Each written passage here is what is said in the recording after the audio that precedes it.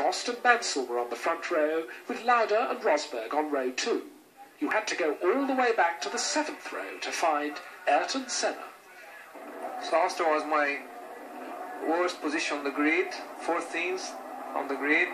Big accident at the start, several cars stole. Ferrari had a crash on the back of Helio, Fabio stole as well, and then Berger finally hit them on me from the back. I managed to escape from the accident, but the organizers stopped the race at the end of the first lap with no really reason, because the track was clear, mainly was clear, and they could have had continued the race and cleared it properly in another lap.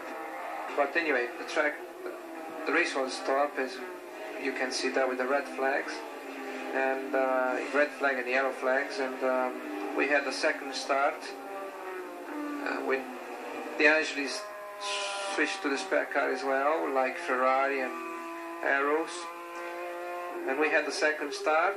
I think Austria is a difficult place to start. Always we have some difficult ones. Keck had a very good start there, goes to second place,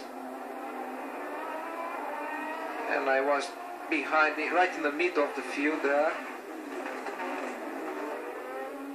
Then we see Keck putting a lot of pressure early in the race on Prost, but the McLarens were so strong in that meeting, they were just impossible to be caught. It was a very hard race for the equipment, so many cars dropped through the event, and the main thing was to keep going healthy, strong, but not overdoing, otherwise the engine or anything would give up.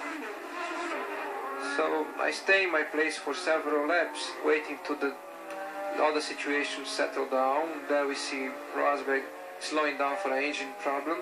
So Lauda, who was third, got up to second place behind Prost. The McLarens were just going away completely from the rest. There was a good fight between Piquet, Helio and Mansell, and then Fabi, Warwick and myself.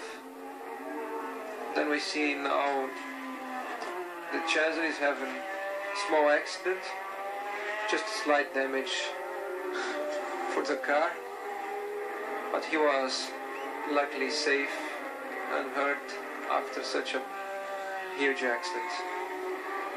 And one of the reasons for so many rows that he had was that the night before was raining heavily, and outside the asphalt over the grass the track was all very soft with a lot of water, so as soon he left the track, the asphalt, the car just started to clip, and he had 4 or 5 rows, and was a huge accident. He was lucky to escape unhurt. For a TV view, no doubt was a excitement view, not so much for the driver, for sure. So straight after we had Prost coming for tires. It was a very good pit stop, quick tire change, the team did a good job there, and Prost was strong all the way through, right from the green light to the checkered flag. But then several cars start to drop, and the main thing was to keep clear from accidents and keep strong the car. Mansell then stopped for engine problem, then Piquet suddenly after with I think exhaust problem, and I was then third on the race. But then Lauda had a smoke for his engine and stopped with engine trouble as well, so automatically I found myself in second place. And by that time Prost was uncatchable, so nothing to do about, but the Ferrari was putting the pressure on myself from behind. Arboreto was coming very strong, so I had to push a bit to keep the pace and make sure I would have still my second place by the end of the race. But it was very good to finish after a lot of races with no finishes. There in the fourth gear corner uphill Tambay had the engine blow and spun on his own oil, but no accidents. And as I was saying, it was good to finish another Grand Prix after Portugal. I didn't finish any other Grand Prix, so that was my second finish in the year, and in the rostrum again. Prost first, and I just managed to come second with the Ferrari coming very strong from behind, but with a way to still third.